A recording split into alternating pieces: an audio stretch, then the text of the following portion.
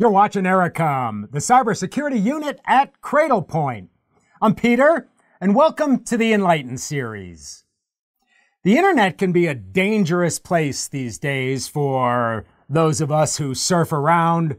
Viruses, malware, ransomware, third-party drive-bys, third-party ad servers, phishing. So how do you keep your users safe out on the web? So usually you can assume these are your people. Now they could be, the remote users working from home, of course, just people in the corporate office, of course. Now, typically, when outbound requests are made, many organizations have what's called a secure web gateway or a next-gen firewall. And these are packed with allowed or blocked sites.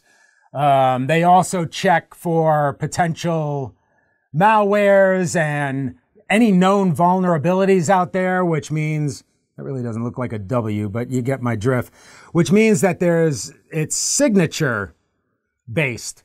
So it's really all about detection. And if you can detect a vulnerability or an attack, then of course you can block it because there's a signature in there. And then, from that, folks go off or not to their various sites. Now, this is all fine and dandy, and the bad guys know about this too. And if there's a signature out there and they have something with a known signature, why bother? And so now they're resorting to what's called zero-day attacks, which means that it's an unknown attack or an unknown vulnerability. There's no signature created for it. And in fact, Mandiant talks about there's been like 100% increase in zero-day attacks over the last couple of years. So how can you keep them safe? Well, of course, Ericom has a solution. So with Ericom, let's draw our little ZTEdge cloud. Now with this installment, it's kind of cool because what you can do is this. So for safe sites or known sites, safe. So that might be your CNNs of the world, your YouTubes of the world. You also might over here you block the normal things you might want to block, the gambling, the porn, potentially even streaming sites if you have bandwidth concerns. So here what we do is the safe sites are allowed. Okay, that's typical. We know all about that. Easy. Then we have over here bad sites. So we already know we have a pre-configured list of pretty much a whole bunch of known safe and bad sites you can preload, and then you can go in and then add your own. So bad sites obviously are blocked. That's all good. Now, if there's a situation where the end user gets blocked, but it's a good site, then they got to go to IT, open a ticket, request the site to be open, potentially opening some risk there. The other thing is over here, this person could also be at a insecure Wi-Fi. So that's another risk, potential risk out there because these might be unmanaged devices. So everything goes through the ZTEdge. So safe sites allowed, bad sites blocked, and that's kind of where it comes down to with your typical secure web gateways. So what do you do with risky sites or even unknown risky sites, unknown sites. So instead of just the simple allow or block, with risky sites or unknown sites, what we can do, and this is kind of this new paradigm with security, is isolate. Isolate right off the bat. So it's not in any of these, it's unknown, just automatically isolate the site. And what does that mean, really? So isolation, when you set that up, is essentially a container, a cloud-based isolated container out here. So it's never reaches the end user's device.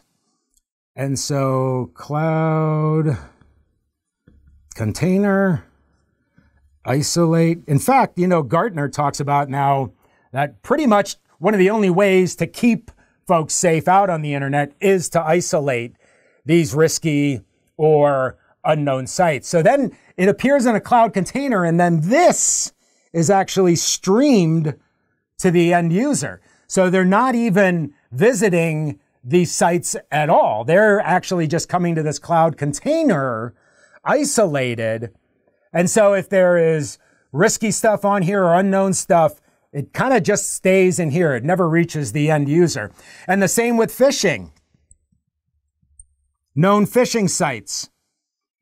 Known phishing sites, what do you want to do with known phishing sites? What we can do is, again, send it to the cloud container and make read only.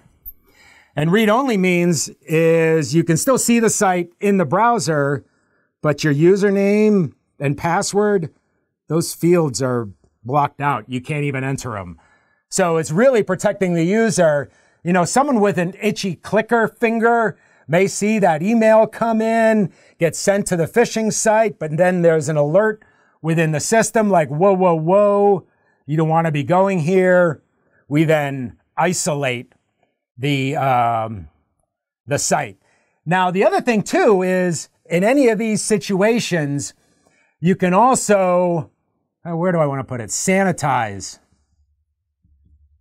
the download. So, even if a safe site has you want to download potentially something bad, it can go through the engine and it'll sanitize and protect any malicious downloads from coming. And now, recently this happened to me on my work computer. And it's kind of interesting. I thought it would be cool to show you exactly what happens when the system thinks that it's a potentially bad site. So let's take a quick look. All right, so this is what it looks like when you go to a known bad site. So this is a known phishing site. You'll get the alert and you'll click the OK. But the cool thing is that it doesn't allow you to enter your username or password. It sends it into read-only mode.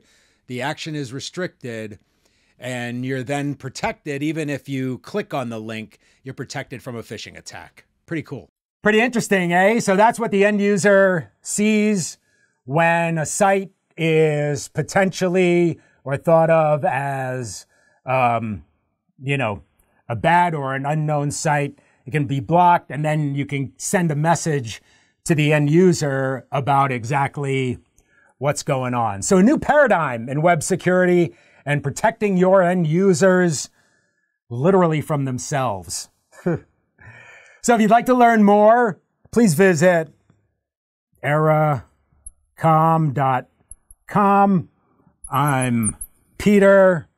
Thanks for watching. If you like our Enlighten series, please like, share, and subscribe. And I'll see you next time here at the Lightboard. ZTEdge, the simple, affordable way to move to zero trust security.